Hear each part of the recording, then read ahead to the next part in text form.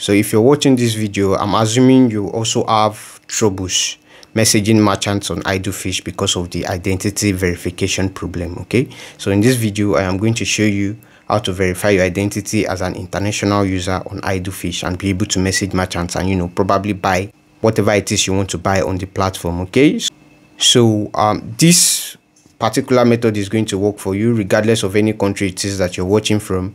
You just need an international passport. Okay, you need an international passport. If you don't have an international passport, you can't verify your identity on Idlefish. So you need an international passport. And the reason why this verification is important is because every user that signs up on Idlefish can either buy or sell. So in case you're selling and you try to defraud people, it is easy to track you down because of this identity verification that you're going to do here. They're going to have your information and it is going to be easier to track you down.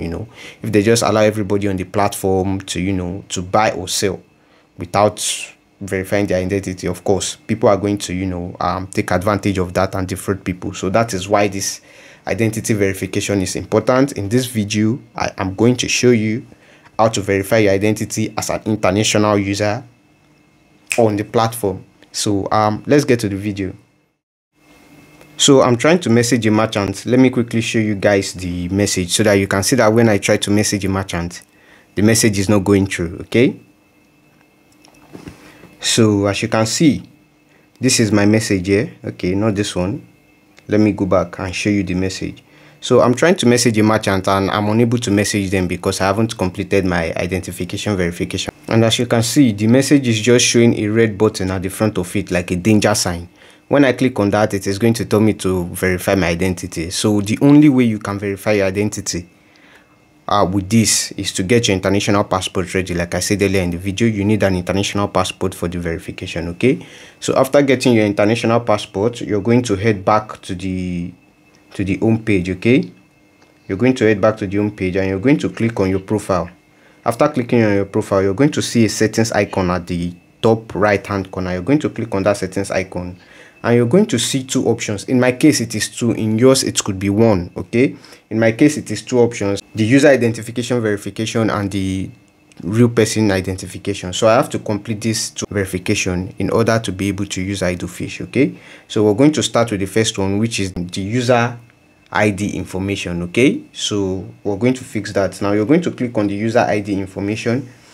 When you click on that, it is going to direct you to this page here. So when you get to this page, you're going to be told to verify your identity. The problem most people face when they get here is that the form of verification here is only for Chinese users. Okay, so when I message the customer care, they let me understand that just below that Chinese users identification, there is a button there that says use other authentication methods. So you're going to click on that, use other authentication methods. Okay, and when you click on that, it is going to direct you to this page where there is a list of countries or a list of regions that you can verify from. Okay, so you're going to click on that. I'm going to show you. The first one is for mainland users, the second one is for Hong Kong users, the third one is for Taiwan users, while the fourth one is passport authentication. Now this passport authentication is the one everybody from different countries can use. Okay, so you're going to get your international passport and you're going to click on this passport authentication. So I'm going to click on passport authentication. As you can see, it says support foreigners to use passports for authentication. Okay, so we're going to click on this, and as you can see, it directed me to a page where it asked me to upload my passport. So I'm going to upload my passport photograph now, and I'm going to verify my name and my and my identity. So let me just quickly do that. Okay, so you're going to take a picture of your passport, or you're going to select it from your from your album if you already have the picture before. Okay, as you can see, I have uploaded my passport. I entered the country the passport was issued from, which is my country, Nigeria, and you will be asked to enter your real name. You're going to enter it, and you'll be asked to enter your passport number. You're going to enter that also. Then you're going to accept the terms and conditions of Idlefish, of course. After accepting the terms and conditions, you're going to click on the yellow icon right there. I'm going to click on the yellow icon now, and I'm going to verify my this thing. As you can see, it is processing. It is processing. So let's just wait a little bit for the process to finish. And there it is. my identity has been verified. Okay, now remember, in my case it is 2. This is just the first one, so you're going to go back again.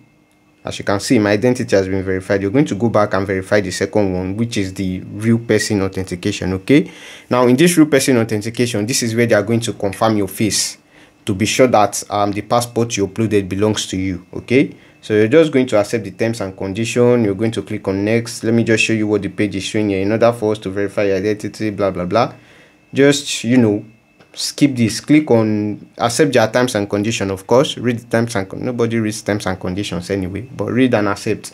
So you're going to be asked to upload a picture of your passport photograph again. So you're going to get that and you're going to upload a picture of your passport. As you can see, I have uploaded a picture of my passport. It has confirmed my name again, as you can see. So the next thing it is going to do is it is going to ask you to verify your face.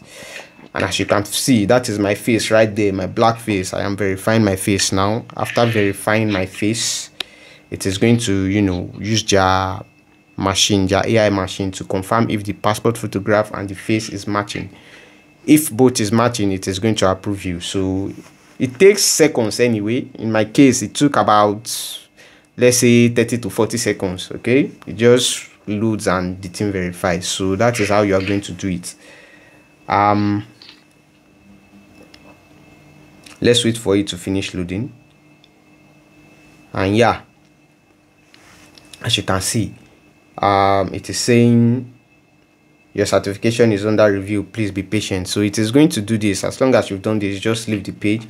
So I'm going to exit the page now, and as you can see, when the 2 yellow icon that was here before is no longer showing. So if I click on this now and I try translating it, you're going to see that it is going to say that my identity is certified. So now I'm going to try to message the merchant again and see if it works. Okay, so let's go back to the merchant I was trying to message earlier and message that merchant and see if it is going to work. Okay,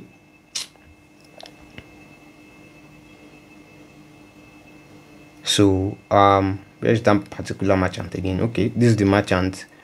And yep, I just send them a text, and instead of showing the danger sign, it is now, you know, the text has been delivered. I think the merchant has seen the text, and as you can see, they replied my message. So this is how you verify your identity on Idlefish.